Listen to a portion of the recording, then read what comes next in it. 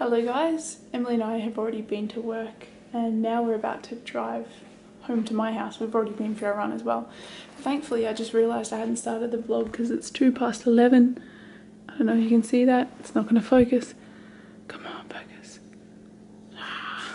It won't focus. Come on.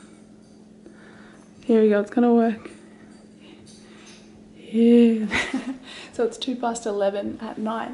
So I was about 58 minutes there from not getting the vlog in for the day. But I remembered. You hear that? I almost forgot to vlog. I did, I can't believe it. I'm glad that I remembered because I've had a pretty shitty day and had some bad luck. So I'm glad I remembered. Anyway, I will talk more when we get back to my house. Thankfully, the vlog is all started now. I'm not missing any days. Em and I are now home at my house. So yeah, it was a really hard day at work today. I'm so over the job, and I know I've said this a million times, but I'm done with it, man. You hear so often about people working jobs they hate, and I hate my job. But I'm in the predicament where I've now obtained the job that I actually want.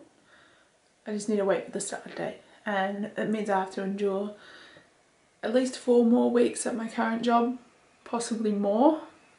Thankfully, if it is more, I've still only got 4 weeks until I get about 2.5 weeks off, so it's survivable. But it's just frustrating knowing I'm halfway out the door, and it's just, I hate it so much.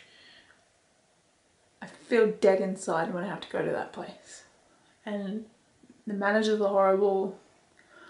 I barely like half of my co-workers. The only good thing I have there is Emily. But yeah, pity party over. I'll show up, still do my job.